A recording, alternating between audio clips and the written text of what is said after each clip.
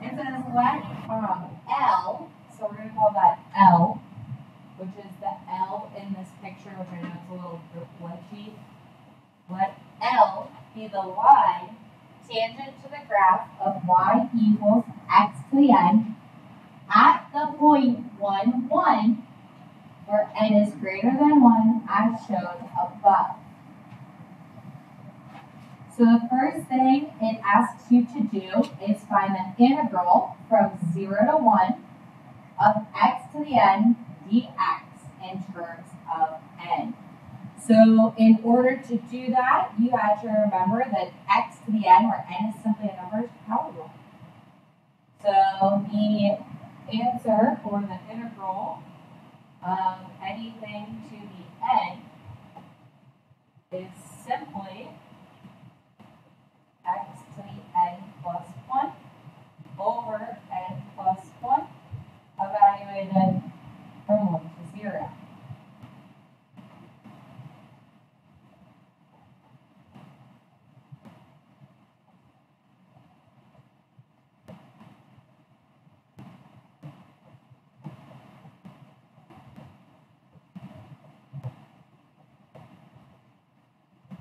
So you end up with x squared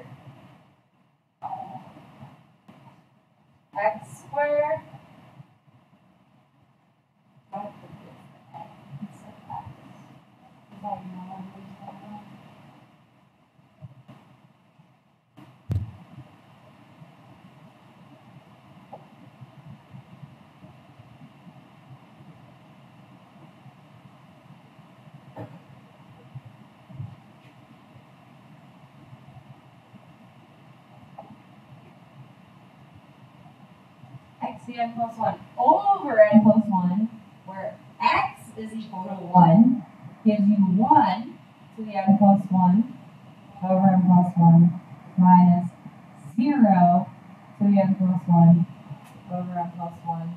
And 0 to any power is always 0. So we end up with 1 to the n plus 1 over n plus 1. And again, 1 to any power is going to simply be 1. So this in reality is 1 over n plus 1.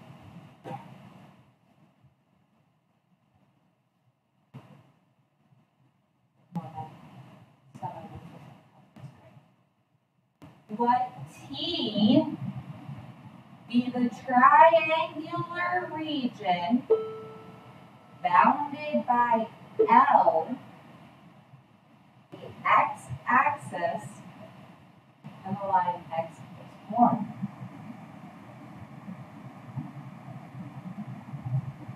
Show that the area is equal to 1 over 2n.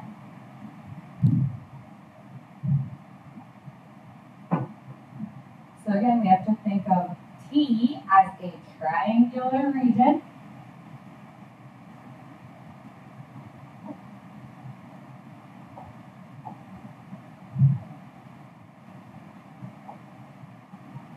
So it's bounded by, and I know yours has like glitches on it, it's bounded by L, the x-axis, and the line x equals 1. So they gave us our goal. We have to figure out how to get there. So thinking about an area of a triangle, is 1/2. So that's what we want to base times height. In the case of this problem, the slope is my base or my region. The length of the base is going to be the distance then between them, which was L. So essentially what I would do is, since L is one of my bounding lines and L is linear, I would get the equation of tangent line for L. Because it's really hard to do this without knowing like what L is represented.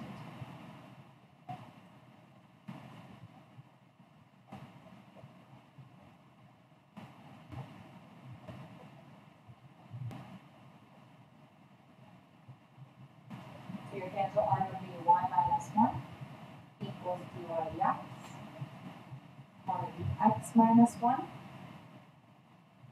So what would dy dx be in this case? Well, the dy dx is going to come from the answer right here, right? So that's my integral. So if I integrated that, that's like moving forward. So that 1 over n plus 1 is the forward. The x to the n is my function. So the derivative of x to the n is going to be my dy dx. So y is equal to x to the n. So my derivative or dy dx is going to be the derivative of x to the n, which is x to the n minus 1.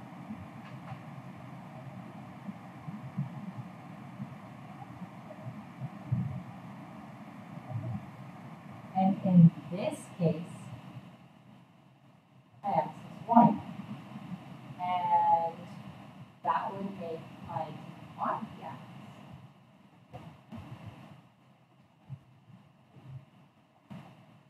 N to the 1, 3n minus 1, and we know 1 to any power is 1.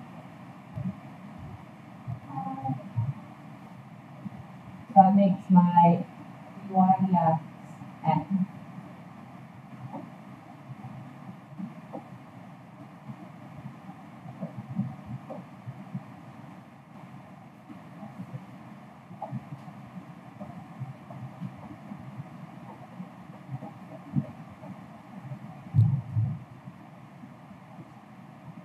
So why does any of that matter?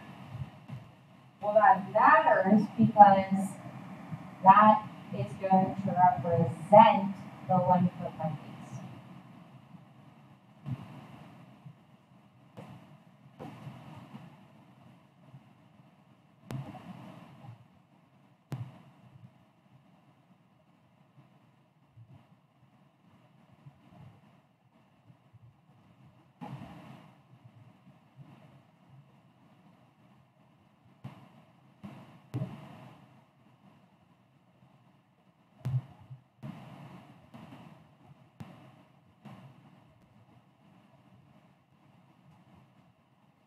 So then, if the slope is n,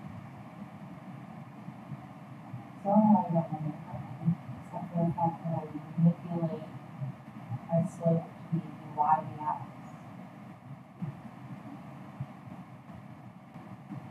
And all of that.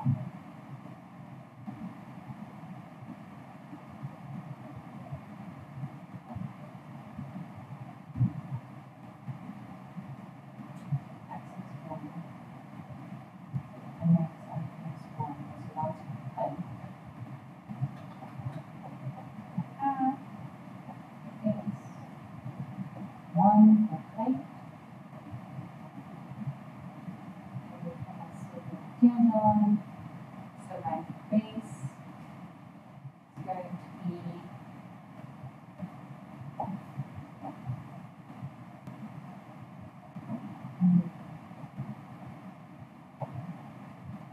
from here to there.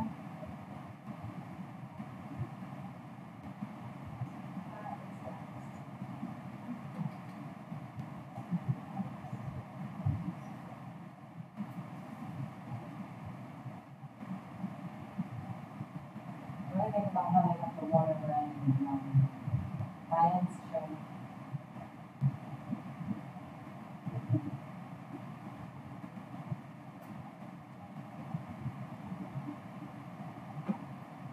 Yeah. The base of the slope, the base of t is 1. Tell you why. It's 1 over n.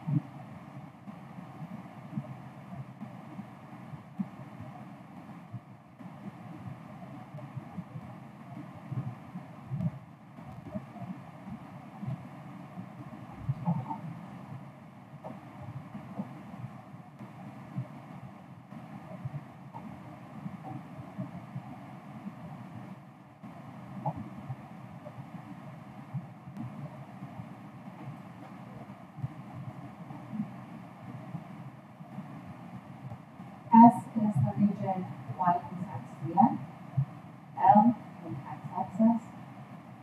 Express the area of S in terms of n, in terms of I have n that maximizes the area of A.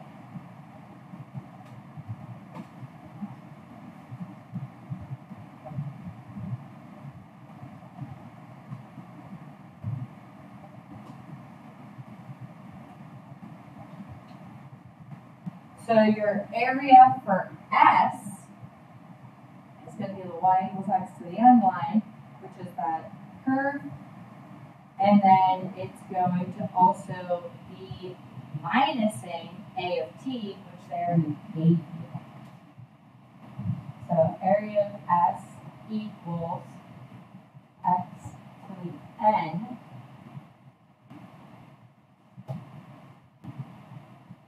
being integrated from 0 to 1, which is what we did in part A, minus A of t.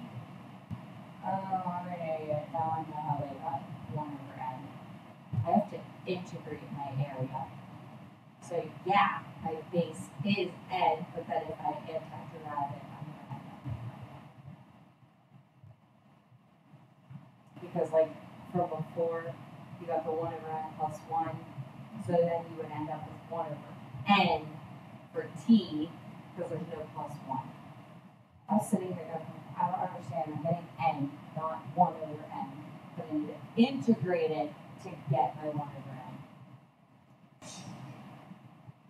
Alright, so A of S would be the integral for the area from x to the n dx from 0 to 1, minus the area of A to t. Because if you did this, you're going to get that whole region. You want to subtract A of t to just get A of s. So going from 0 to 1, area under that curve. We already know that the integral from 0 to 1 of x to the n of dx is equal to 1 over n plus 1.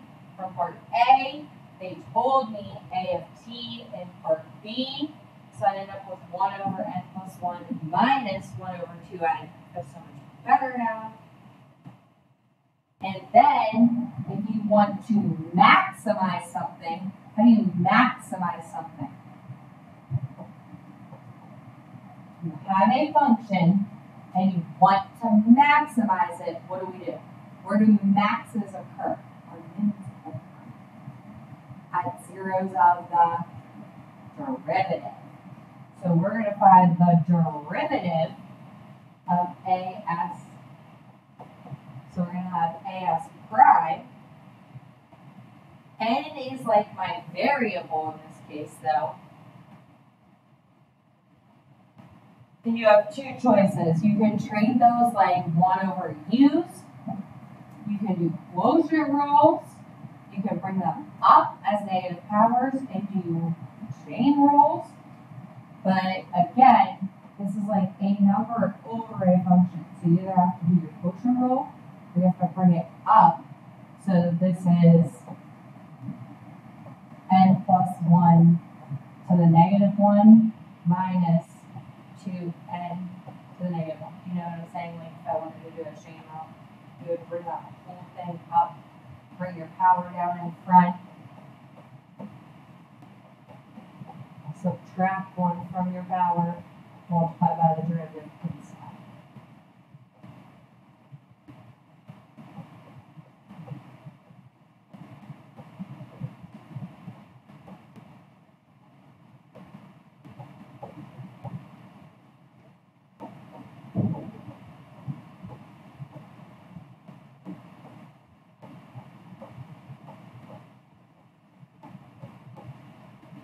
So you end up with that.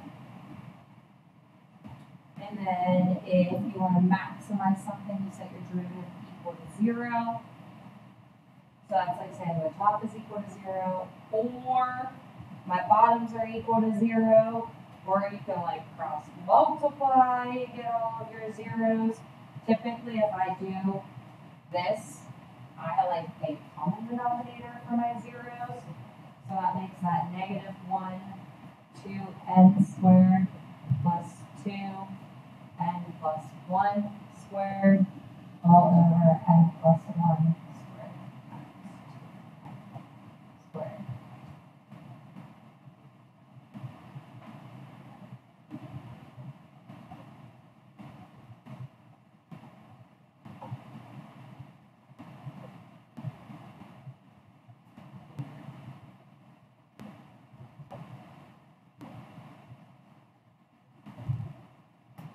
So then I have negative 1 times 4n squared plus n plus 1 times n plus 1 is n squared. So I get 2n squared. 2n times 2 is 4n plus 2.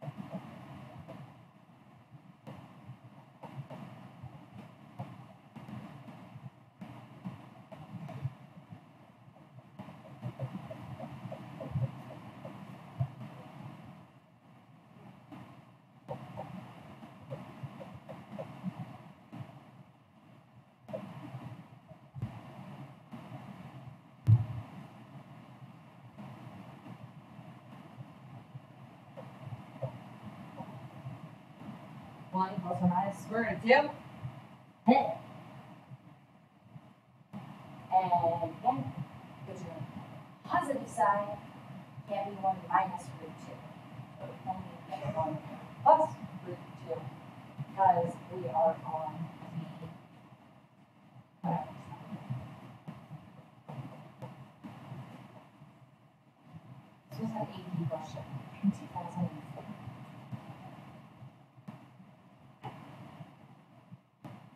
I think AP questions is too harder. Like, I feel like I remember taking like my test one.